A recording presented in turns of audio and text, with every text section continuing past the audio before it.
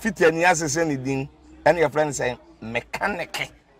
na prophet kumichacha ma sesa me YouTube no ba bia me hwe bia ma change afro and ma ba too much GH hwe na prophet kumichacha me so me hwe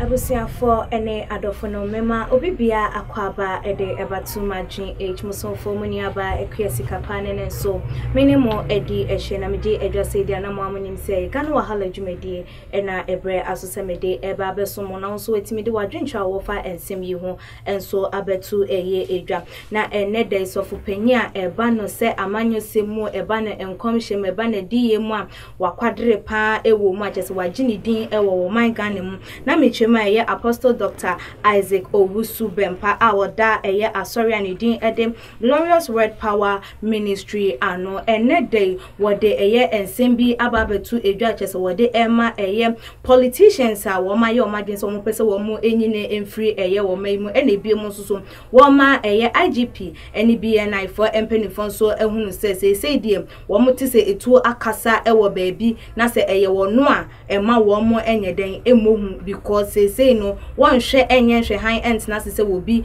ememekunu emfiri atiasefo asase so Abraham wonya nidu anase wondi nidwuma wo bedi no asase so ha enwe you say try me again and I will gun you down physically na yem papa e kasa ensemwe wo kano eye na no kwasi ada emraches woni ne nsore ma ehia and wo de e to edwa ese chese wo woni fie wonya eye call anadwumu around 2 AM a chese enkofo bi efre na wo mo ebo ne kokko anase wo mo edi to nanimu se eye nkonyasie bi akoso ama eye wo no Reverend Isaac Owusu Bempah ni din ababa bepiemu ebia ne hihye ye nyina ne se wo mo ebeyi no edi efri atiasefo asasi eso na se de mo amonim no ya papa wo kane se na chese wo di nani ebu eye edomkuma ewo mrachi bi jefie any other political parties a akanisa so no okasa ede ema MPP amanyoko ni nti so obi ebeye na adwun so obeyi na friwa ogidi ye pa se enkonkoye amanyoko a wakasa ede ema eye wo mu na ebusuafo sei ene wode ne nsem no etu dwamama menkenkan emfa emam. They are plotting everything from Kumasi Alaba in a meeting.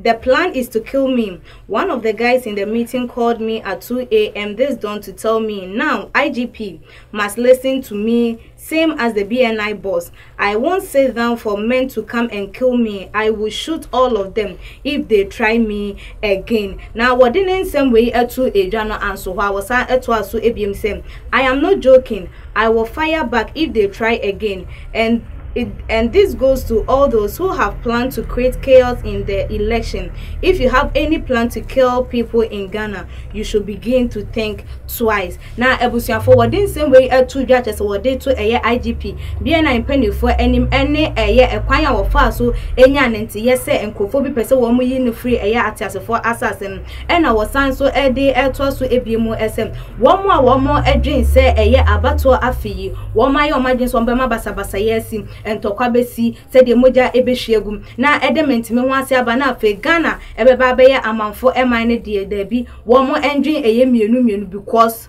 se wo mo ye o madwen se wo mo elsori a enya de nso se wo mo nso so ebeka wo ma no atomede wo mo nsa ahye wo mo edemri efemu na wo mo nso so ebesori agina ne no wo san etu eye ebiem efo se eye abato enye entokwa abato eye chese adwenkyere okokokere wa adwen wi a na wapo ba bi ede atena ne no so sei e no de ne nsem no etu edwa efa ho. Election is not about killing. This is democracy. It is God who said you are going to lose the election. I am only sending the message. So don't think if you kill Owusu Bempah, you will win the election. In 2016, they tried, but I did not retaliate. Now I have armed my boys. If any anyone tries, I will shoot back. We and someone was so Eddie HR at all watch managers said in be can about one and yabasa ye so quacocha wadring. Now who couldn't Eddie everyone and no any man couldn't be no about a year wafa and 2016 one more a your margin say one be you know Eddie everyone. Nanini moon one cafe next way party once na say Emma a year for phone and no a year quiet na ebusia for this same way at Sujano Ghana for the donor ante a year as yes a debut na empo crampo no esuafo ana wo mudi Yesu echi wo mo mponi ya ma wo mo kokose de wo ya bo kokwa yetimi anya adaje akrampa asa afro say an ye bo podi afan wo mo ye wo ma anya ne sa do mo na ma mo kanse pambo ni ache wo mo ni aburo ebinum na ye si binum abo na mpo de wanya na ye bo kokwa wonda anya me asese no be bo abo oni o ma no na wahunu say wo baba bewu eye den ya wo mo krampo na ye wonya me adwuma na wo ye ntu wo ma enya boni bia na wo mo say ye wadwen say wo say e kopa etu esansa wa ma ya tia say Ghana ha de wo na ma wo de tu na enam enti won so wo say kasa no won so wo de wo mo ebe fi ani no na eye adwuma ben na wo ye because nyame adwuma de nyame adwuma wo ye na wonya eye akwanya na asese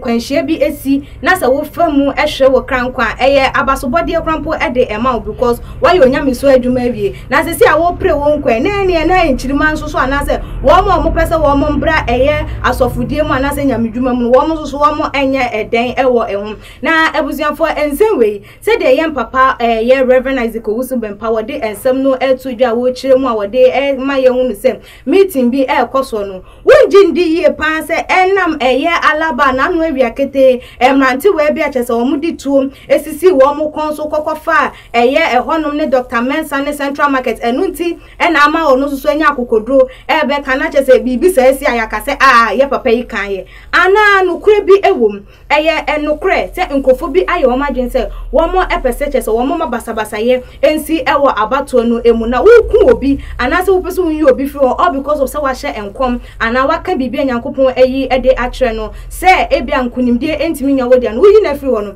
na ama nkunimdie aba se de ye papa kan ye na na ebusia we de meto ede emam de ye papa eken wo so wadwen kire efa ehon eyesen fabra e wo too much age your comment section e biam like videos na share all the social media platform follow your IG page your Twitter page so @tumagh_ Facebook @tumagh midin e de ekuesi kapa that's ne ye be sane share makram